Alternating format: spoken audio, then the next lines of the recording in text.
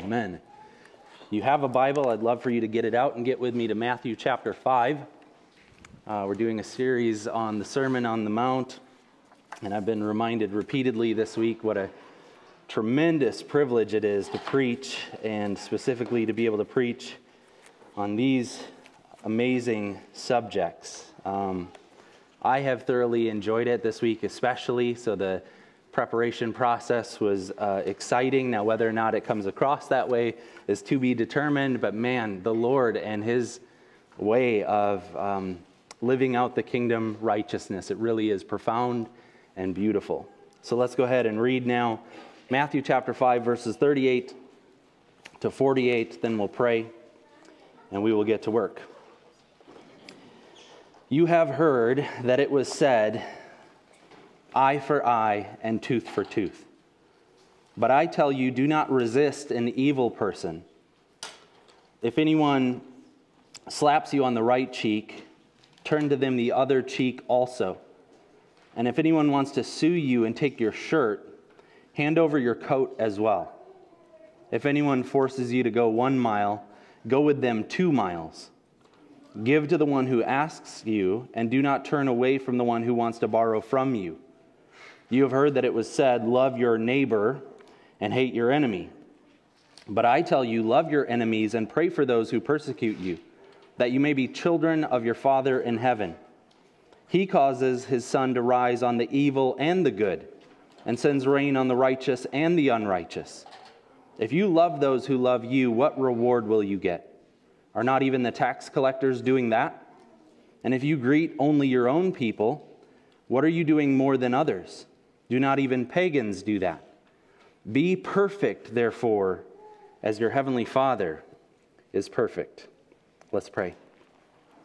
Lord, we ask right now that by your Spirit, through your word, we would hear your voice. We pray, Lord, acknowledging the high demand that you're placing on us as kingdom citizens, and we're admitting our need for a divine work within our hearts. Help us to be these kinds of people, the kind of people who can return good for evil, the kind of people who can love and pray for our enemies. Help us to be more like you. We pray in Jesus' name. Amen. Amen. We have here 2 different sections, and the first has to do with this idea of non-retaliation. And then the second has to do with love for enemy, and they go hand in hand, but they are very profound. And so the idea that comes across first is this idea of non-retaliation. And the common teaching that was prevalent in that first century was this idea of get even. And so look at verse 38 there, where it says, you have heard that it was said. Here's kind of the popular level teaching in that day. You've heard that it was said, eye for an eye and tooth for a tooth. So that was the common teaching. It was a passage from Exodus chapter 21, and it was a concept that became called lex talionis. It means the law of retaliation. The law, so the Latin is lex talionis, but it's really just the law of retaliation. And he's saying, you've heard it taught in this way, that it's an eye for an eye and a tooth for a tooth. In other words, if somebody does wrong to you, you can match that. You can get them back. We say it, contemporary way of saying it is, you don't get mad, you get even, right? And so we look at opportunities where we feel wronged and we say, okay, the Bible actually encourages me to get back at that person, to retaliate. And Jesus is saying, wait, hold on. Have you read Exodus chapter 21? Do you understand the intent of those laws? Because you're actually doing the exact opposite of what it's suggesting there. So he says, verse 39, but I tell you, do not resist an evil person. You see, he's recognizing that the Old Testament law code, that idea of lex talionis, it wasn't this idea of if somebody hurts you, you get back at them. The law itself was designed to restrict personal vengeance. It was designed to restrain people from taking matters into their own hands and trying to get even. And that's why it had this correspondence between the offense and the justice that would be doled out. And so he's saying the truth of this law is it is meant to restrain personal vengeance. It was meant to take the warrant out of the hand of the offended party. Because here's the deal. Somebody who's offended is dangerous. Somebody who's upset is very unlikely to accurately perform justice. And so the Old Testament recognized that, and it said Exodus 21 was actually written to the judges. Here's what it would look like for you to actually handle the situation in a way that would result in true justice. So the law itself was meant to prevent personal vengeance, not encourage it. And they were using it in the exact opposite way. The Bible tells me I can get even. The Bible tells me if somebody hurts me, I can hurt them back in proportion. But again, an offended person is a dangerous person, so the Bible actually is meant to prevent that. It reminded me of I was watching a basketball game a handful of years ago, an NBA game, and what happened was it was the Bulls versus the Bucks, and I know that we're right on the state line, so we're probably a mixed bag in here of which teams we appreciate. And it'll be interesting then, if you can recall this event, the narrative that you assign to it. But during the basketball game, there's a veteran player he's kind of a little bit of a dirty player and known for that. And there was a basketball play, and he kind of fouled this player. The player falls down, no call, the shot goes up, the rebound happens, and it goes down to the other end of the floor. But this player that got knocked down was so upset. This is where this idea of non-retribution needs to come in play, because when you're offended, you usually don't just get even, you want to hurt them even more. And so this player sprinted the full, 90 feet that a basketball court is, from one corner of the basketball court to the full other end in the corner, and he speared that player. Like, it looked like a football tackle. And you realize, when somebody is offended, that's their natural inclination. I don't just want to get even, I want to inflict pain on that person. They did harm to me, and so I'm at least going to match that. But in truthfulness, if we're honest, we say, I don't just want to match it, I want to go well beyond it. I want to hurt them in such a way that they would never consider doing that again. Well, the Old Testament is restricting that, and it's saying, when you feel upset, make sure that you don't go beyond the offense itself. Make sure that you don't miscarry justice here by taking matters into your own hands and inflicting harm on the other person. Here's another feature of the Old Testament that points in this direction. If you were to sue somebody, this is an interesting thing. This is that lex talionis idea. We're going to restrict personal vengeance. So in the Bible, there's a section where it talks about if you take someone to court and you say, you're going to pay me for the harm that has been inflicted to me, the law was designed in such a way that if the trial went in the direction of you as the accuser could not prove the defendant to be, guilty of whatever it is that you're saying, they would not only be free from that suit, you would actually have to pay for what you're demanding. That will quickly discourage lawsuits, will it not? Imagine a society where if you knew that if you were going to sue somebody, you had to be absolutely certain that what you were demanding and what they did correspond, and that they actually did it. So if I'm sitting in, the parent pickup line at school, somebody bumps into me, everyone's on their phones waiting for the kids to come out. Somebody bumps into my car, and I get out and I go, come on, dude, what's the problem here? And I look at my car and I go, I'm going to sue you. I'm going to sue you for the damages of my car, and I'm going to sue you for the damages of the inconvenience. And it goes to court, and they go, okay, what you're suggesting here is excessive, and it was an accident. There was a malfunction of their car. So whatever it is that I was requesting, they wouldn't just be free. I would actually have to pay the court for what I was demanding. See, that will discourage retaliation.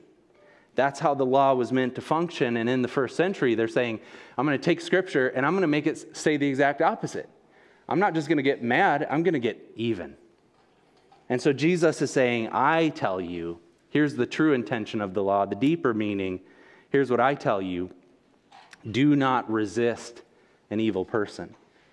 And then he begins to outline it by using a handful of different examples to make his point very clear. First off, he says, one of the ways that a kingdom citizen can respond to offense is they can actually offer more than what's demanded of them. Look with me at the end of verse 39. It says, if anyone slaps you on the right cheek, turn to them the other cheek also. Now, I grew up with 3 brothers. Here's what happens when you get hit. You quickly try to figure out who hit me. I'm going to hit them back, right? That's just reactionary, retaliatory behavior. If you get hit, you quickly figure out who's getting hit right back. And I'm going to make sure it really hurts them. And that retaliatory behavior, unfortunately, it doesn't just go away, right? It's a feature in our human hearts where when we get hurt, we want to hurt other people back.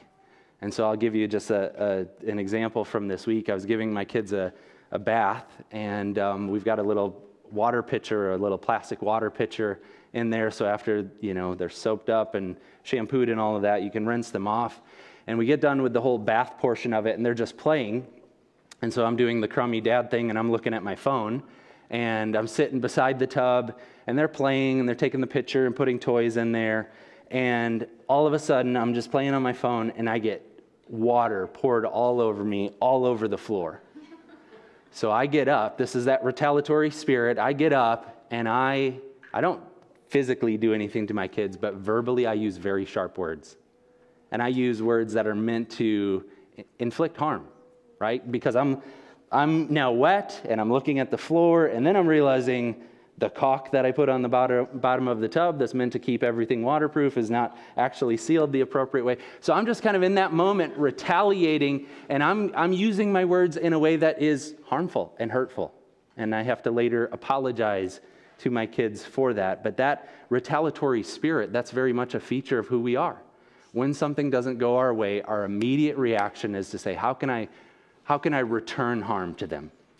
How can I get them back? How can I make them feel, however I'm feeling, I want to make them feel that too. And that can be with a child, it can be with a coworker, it can be with anybody who does harm to us. But Jesus says, here's how a kingdom citizen can respond in a moment like that. When you're slapped on the cheek, do you know what you can do? You can offer up the other cheek. And I was thinking about it this week, and I was just realizing, I don't think this is a smug thing. I don't think he was saying when you're slapped on your cheek, you're kind of like, you want to try this one on too? I don't think you're kind of smug about it and offering that up. I think there's a sincerity about it, as we'll see the rest of these illustrations unfold. I think there's something about a kingdom citizen who's able to look at the wrong that's been done and go, if you're that mad at me that you would slap me in my face, is there anything else to which is offending you? Is there anything else that I've done which might still be a lingering offense against you? And you're willing to even go deeper with that person. That's the kind of thing that I think Jesus is suggesting here. If anyone slaps you on the right cheek, turn to them the other cheek also. Verse 40, he says, and if anyone wants to sue you and take your shirt, hand over your coat as well. If you find yourself in a lawsuit as a kingdom citizen, what you should be doing is not seeking to justify your behavior or defend yourself. He's saying, look, a kingdom citizen is able to actually say, if I've done something that grievous against you, then I'm not just going to give you my shirt, I'll give you my cloak as well. Which, when Jesus is saying this, it's meant to be surprisingly provocative. Because the Old Testament actually has a law against this. Nobody can demand your cloak. That was a feature in biblical history that was a security for a person. You couldn't take somebody's cloak because it was such an important item of clothing to them. So the law actually would not allow for somebody to sue you for your cloak. And Jesus is saying, if you find yourself in a lawsuit, go well beyond what they're asking for and be willing to offer up anything, even the things that you might feel are most dear to you. That is different. Okay, whatever he's describing here is radically different than anything I'm familiar with. Jesus is telling us something about this different way of life that kingdom citizens perform. He goes on to say, if anyone forces you to go 1 mile with them, go with them 2 miles. This was something that was going on in the first century, where if a military soldier were walking by and you were mowing your lawn, and the soldier recognized that they needed help carrying some stuff, they could bring you on board, legally speaking, so that you would have to carry their gear for them, but the law only provided them to do that for up to 1 mile, and at that point they'd have to release you from that obligation. And he's saying, look, if you're sitting there minding your own business and somebody ropes you into what they're doing legally, they say, you have to carry my stuff, and they say, we're going to go the full distance, the full mile, a kingdom citizen is able to say, I won't just go 1 mile, I'll go 2. I won't just carry it as far as the law will require. I will go much further. I will even double the amount that you're requiring from me. Verse 42, he goes on to say, give to the one who asks you, and do not turn away from the one who wants to borrow from you. Again, in the Old Testament, there were all kinds of provisions to try to protect people from lending money, from borrowing money to people, all kinds of different legal provisions that would give legitimate excuses for why you wouldn't do this. And Jesus is saying kingdom citizens don't have to lean on those laws. In fact, we can be generous. We can voluntarily give of our resources and our possessions. So if somebody is asking us for something, we are able to turn toward them, not away from them, and give to the one who wants to borrow. So Jesus has given us 4 different examples then of how the kingdom citizen is to behave. And we have to ask the question, what is the principle here? What is he trying to teach us here? And we can't be too literalistic about it, right? We can't be sitting around going, okay, Jesus taught us that, we need to do these different things. And so I'm looking for that moment where I'm mowing my lawn and the soldiers walk by and ask me to carry their stuff. Like, we don't even have that law, so that would never, ever happen. Or you might be thinking, if I ever land in a lawsuit and they're asking for some stuff, you know what I'm going to do? Yes, you may have my money, and oh, by the way, I'm going to give you my jacket. They will be thoroughly unimpressed, right? There's a principle here that goes beyond merely literally applying these things. So what is that? What is Jesus communicating here? What's the point here? Well, he is suggesting then that kingdom citizens are able to go well beyond what is expected of them, what is required of them. They are able to serve and bless people with the generosity of Christ himself. They are not to seek personal vengeance. They're not to seek personal vengeance, but instead they're actually to bless people who are seeking to harm them. So Jesus is saying here, not only should our retaliation be restrained, it is not even necessary. And one of the things that we can do as kingdom citizens is we can be a blessing to people who are seeking to harm us. We can serve people in a way that is supernatural. Now, if you feel like this is unreasonable and maybe even impossible, I think you're right. I don't think you're going to march out of here today thinking, oh, I will definitely go and do this stuff. I will definitely go and be a blessing to those who are seeking to harm me, and I can do it in my own strength. I just don't see that when I read this. I feel this incredible desperation that any of us who are being honest should be willing to say, this would be a work of God. If we're going to behave in this sort of way, this will not be natural at all. This will be supernatural. It will be divine. Well, that principle there, it is applied in the New Testament in Romans chapter 12, where it reads like this: do not repay anyone evil for evil. Be careful to do what is right in the eyes of everyone. It goes on to talk about how, as far as it is possible, as it depends on you, live at peace with everyone. And then it talks about how we are those who do not seek personal revenge. Do not take revenge, my dear friends, but leave room for God's wrath. For it is written, it is mine to avenge, I will repay, says the Lord. On the contrary, this is how kingdom citizens behave. If your enemy is hungry, feed them. If they're thirsty, give them something to drink. In doing this, you will heap burning coals on their heads. Do not be overcome by evil, but overcome evil with good. Kingdom citizens are the kinds of people who, when we experience personal injury and harm, we don't retaliate, we don't take vengeance, we bless, we serve, we care, we love. Grant Osborne puts it like this: instead of demanding our rights and seeking justice over every wrong, perceived or otherwise, kingdom citizens expect little from this world and place their trust wholly in God. Jesus is teaching this idea of non-retaliation, but even more than that, he's teaching us the idea of love. Let's look at that second paragraph there. It's teaching us about this idea of love for enemy. Look at verse 43. You've heard that it was said, love your neighbor and hate your enemy. Here's the common teaching: love your neighbor and hate your enemy. And that is drawing from Leviticus 19. It's this legitimate passage that says, love your neighbor. And then they added that, little qualification on there too. They're drawn from other places in the scripture. Love your neighbor and hate your enemy. And that became kind of the popular level teaching. This is what God wants. He wants us to love our neighbors and to hate our enemies. And Jesus is saying, again here, you're missing the point. You're misapplying the scriptures. You're adding to what the scriptures are actually saying here. He says, verse 44, I tell you, love your enemies and pray for those who persecute you. The love for neighbor is not meant to be narrowly restricted to people that you like. It's not meant to be narrowly defined by the people who are like you, who think like you, who share your worldview, that you just naturally enjoy spending time with. I was thinking about it this week.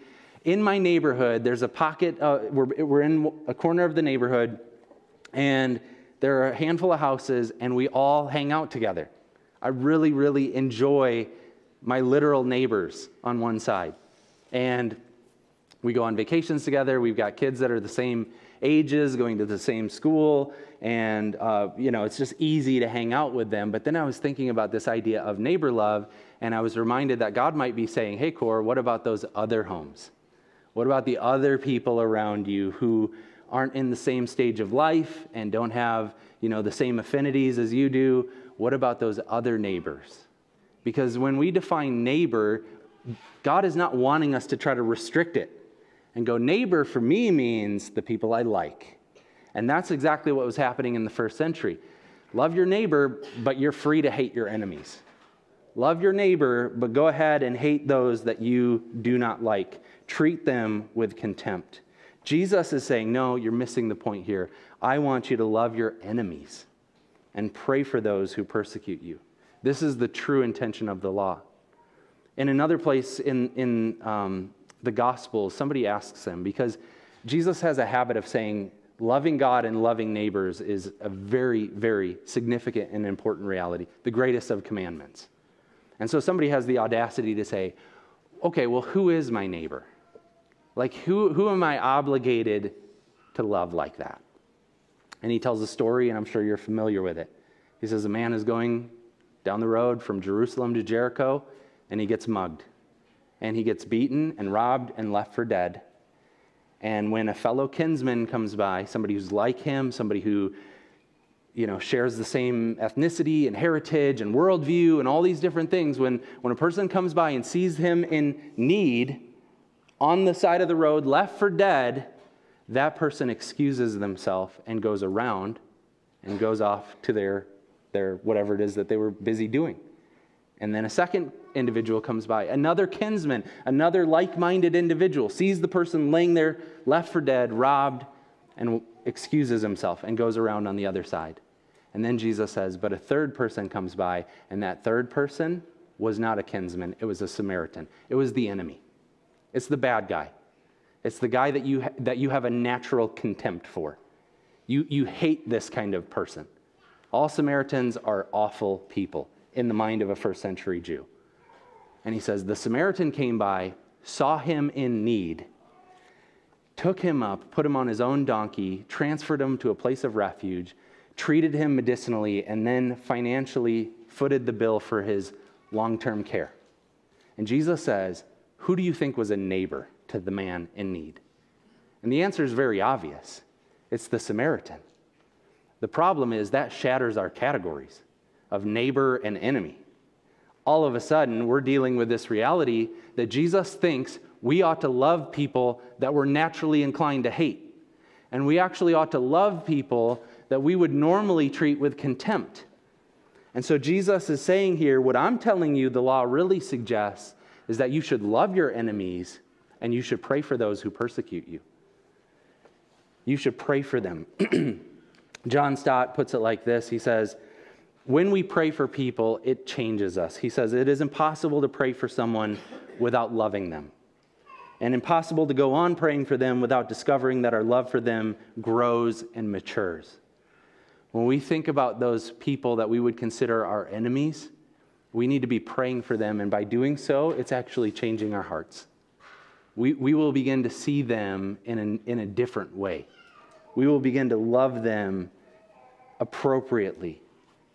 Dietrich Bonhoeffer, if you're familiar with him, he was a pastor and a theologian, a German pastor and theologian during the time of Nazi Germany. And his faith commitments led him to obviously oppose Nazism, and ultimately it led to his martyrdom. He was hung in a concentration camp just weeks before that concentration camp was liberated. But he spoke on the Sermon on the Mount, and he wrote this about this teaching. And he said this: the command that we should love our enemies and forego revenge will grow even more urgent in the holy struggle which lies before us. The church, which is really waiting for its Lord, and which discerns the signs of the times of decision, must fling itself with utmost power into this prayer of love. Can you imagine hearing Bonhoeffer teach on that in Nazi Germany? You see, we want to qualify it. Yeah, God wants us to love our enemies, but Jesus can't really mean that we're supposed to love the bad guys, right? Well, he can't really mean that we should be praying for them. So let's make it a little bit more personal. We're in such a divided time in our nation that it is very easy to determine who we think the bad guy is. It's the person who voted different than you. And you might think they're ruining our great nation. And you would have different reasons to fill that thing in. And you might be tempted then to qualify that Jesus would ask you to love and pray for your enemies. You go, no. He wouldn't want me to pray for them. They're bad. They're awful. But here's the truth. Jesus is suggesting that. He is calling us to love our enemies. He's calling us to look at people who we are naturally inclined to treat with contempt. And he's saying, you, as a kingdom citizen, you are to love them. And you are to pray for them. Even if they are persecuting you, you are to care for them in that sort of way. Here's the reason why. By doing so, you're behaving like your heavenly Father. Look at what it says in verse 45. Here's the motivation for it. That you may be children of your Father in heaven. Here's how you do it. You behave like Him. Here's why you do it. It's because this is how He operates. He causes His sun to rise on the evil and the good, and He sends rain on the righteous and the unrighteous. This is how God orchestrates His world. If you were to wake up tomorrow and the sun doesn't come out, and you're like, oh, that's a bummer, and then you get up the next day and the same thing happens, the sun doesn't come out again, and then the next day the same thing and over again, and you begin to pray to God, why isn't your sun shining on the world? And He says, well, if you guys would shape up, then I'd give you my sun. Then I would shine some light on the world. No, that's not how God operates. He causes His sun to rise on the evil and the good. He sends rain on the righteous and the unrighteous. The ordinary way in which He operates with the world that He has made is such that He displays His kindness to those who are good and those who are evil. It's an indiscriminate kindness. He is able to love His enemies and care for them. And so when Jesus is calling us to love our enemies and pray for them, He's asking us to behave like God. He's calling us to emulate our Heavenly Father. This is what God does. Romans 5 puts it like this: while we were God's enemies, we were reconciled to Him through the death of His Son. While we were enemies, not when we decided we would clean our lives up and get our acts together, then we were saved. No. While we were enemies, God sent His Son to die in our place, and we were reconciled through the death of that Son. So what Jesus is inviting us to do is to behave like God, to love our enemies, to bless and serve those who are seeking to do harm, to pray for those who are persecuting us, and by doing so, to be more and more like our Father. Verse 48 puts a little bow on it here, and it says, "Be perfect, therefore, as your heavenly Father is perfect." It's an invitation to live this incredibly divine way of life. And this becomes a major emphasis in the rest of the Sermon on the Mount. A lot of the things that we'll learn in the coming weeks, it'll be tied to this idea. We want to be mindful of our Heavenly Father, the kind of character that He has, and the kind of reward that we will receive when we are faithful to Him. So, be like God. Love enemies. Pray for them. Seek to do good for them. But before we close, he asks a couple of rhetorical questions that I think are really significant, because we have to wrestle with this. So he asks in verse 46, basically what he's saying is, are you doing this? He says, if you love those who love you, what reward will you get? Are not even the tax collectors doing that? Do you love people who are just like you, but nothing more? Do you love people that are easy to love? People who reciprocate that love? Do you love those who love you? What reward will you get? I mean, that's the normal stuff of being a human. Somebody shows you love, you return the favor. Even tax collectors can do that. Verse 47, if you greet only your own people, what are you doing more than others? Do not even pagans do that? Unbelievers can do that too. If you love people who are like you, that's ordinary. There's nothing special about that. But listen, Jesus is inviting us to love in a way that is extraordinary. To love our enemies. To love those who are different from us. To love those who have a different worldview. To love people that we might be tempted to say, well, I can't really love them. They don't share my Christian values.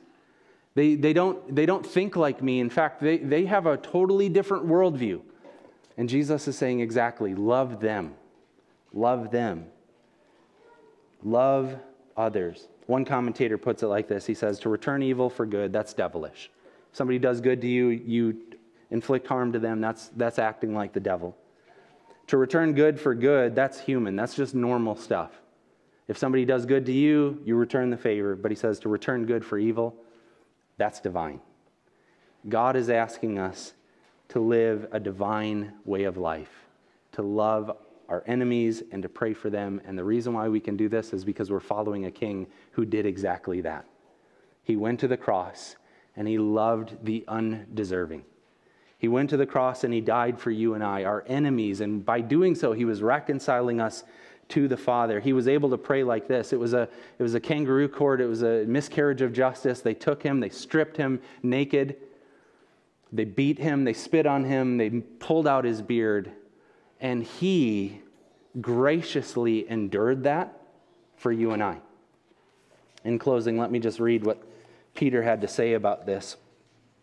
He said, to this you were called because Christ suffered for you, leaving an example that you should follow in his steps. He committed no sin and no deceit was found in his mouth. When they hurled their insults at him, he did not retaliate. When he suffered, he made no threats. Instead, he entrusted himself to him who judges justly, and he bore our sins in his body on the cross. That is the good news of the gospel. So let's be good news people. Let's pray. Lord, we thank you for your love for us, your sacrificial love that was willing to die on the cross to bring us into a right relationship with God the Father. And you were willing to do that while we were enemies. You were willing to do that while we were far off. So help us begin to live like that in the here and now. Help us to forego personal vengeance when we feel slighted or wronged. Help us instead to love our enemies and pray for them. And not only to do that, but to sincerely do good for them. Help us to be more like you. We pray in Jesus' name. Amen.